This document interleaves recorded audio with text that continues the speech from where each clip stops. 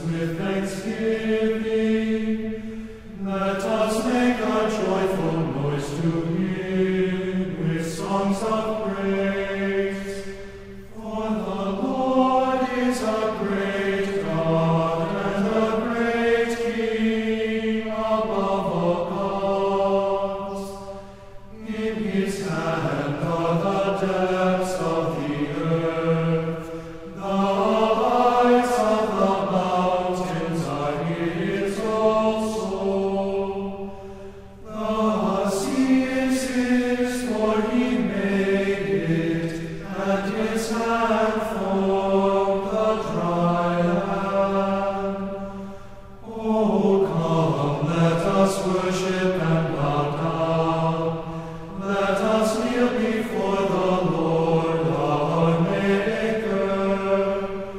For he is our God, and we are the people of his pasture, and the sheep of his hand.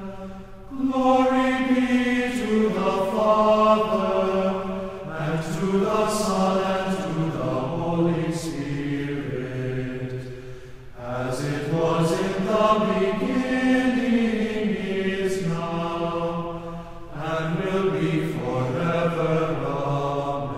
Amen. Give glory to God, our light and our life. Oh, come, let us worship him. A reading from 2 Peter, the first chapter. Simon Peter, a servant and apostle of Jesus Christ, to those who have obtained a faith of equal standing with ours by the righteousness of our God and Savior Jesus Christ. May grace and peace be multiplied to you in the knowledge of God and of Jesus our Lord. His divine power has granted to us all things that pertain to life and godliness, through the knowledge of him who called us to his own glory and excellence, by which he has granted to us his precious and his very great promises, so that through them you may become partakers of the divine nature, having escaped from the corruption that is in the world because of sinful desire. For this very reason, make every effort to supplement your faith with virtue, and virtue with knowledge, and knowledge with self-control, and self-control with steadfastness, and steadfastness with godliness, and godliness with brotherly affection, and brotherly affection with love.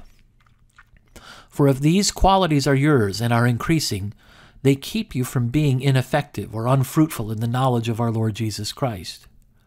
For whoever lacks these qualities is so nearsighted that he is blind, having forgotten that he was cleansed from his former sins. Therefore, brothers, be all the more diligent to confirm your calling and election. For if you practice these qualities, you will never fall. For in this way there will be richly provided for you an entrance into the eternal kingdom of our Lord and Savior Jesus Christ. Therefore I intend always to remind you of these qualities, though you know them and are established in the truth that you have. I think it right, as long as I am in this body, to stir you up by way of reminder, since I know that the putting off of my body will be soon, as our Lord Jesus Christ made clear to me. And I will make every effort so that after my departure you may be able at any time to recall these things. For we did not follow cleverly devised myths when we made known to you the power and coming of our Lord Jesus Christ, but we were eyewitnesses of his majesty.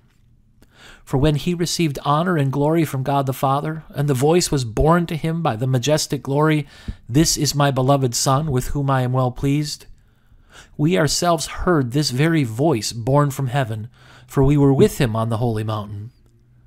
And we have the prophetic word more fully confirmed, to which you will do well to pay attention as to a lamp shining in a dark place, until the day dawns and the morning star rises in your hearts, knowing this, first of all, that no prophecy of Scripture comes from someone's own interpretation.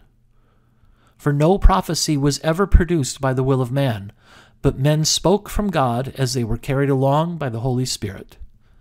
This is the word of your Lord. Thanks be to God. In many and various ways, God spoke to his people of old by the prophets. but now in these last days he has spoken to us by his Son. Blessed be the Lord, the God of Israel. He has come to his people and redeemed them.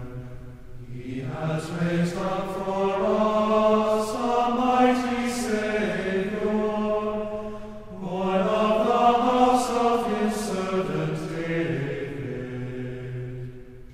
Through his holy prophets he promised of old that he would save us from our enemies, from the hands of all who hate us.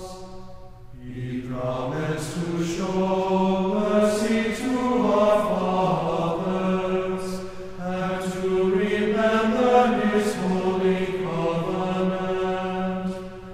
This was the oath he swore to our father Abraham, to set us free from the hands of our enemies, free to worship him without fear, holy and righteous in his sight all the days of our life.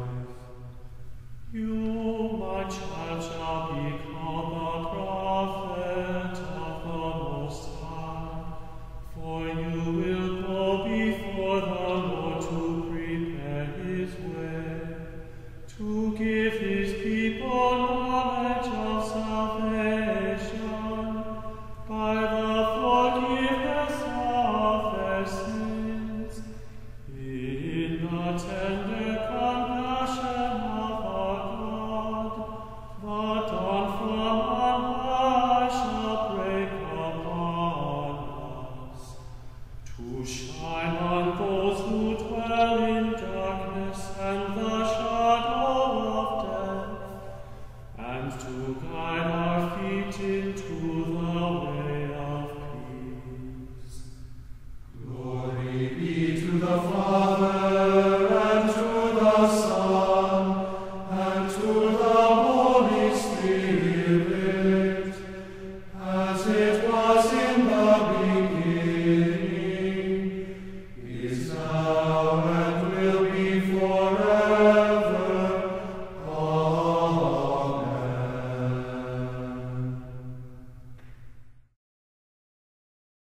O Lord, our heavenly Father, almighty and everlasting God, you have safely brought us to the beginning of this day. Defend us in the same with your mighty power, and grant that this day we fall into no sin, neither run into any kind of danger, but that all our doings, being ordered by your governance, may be righteous in your sight. Through Jesus Christ, your Son, our Lord, who lives and reigns with you and the Holy Spirit, one God, now and forever. Amen.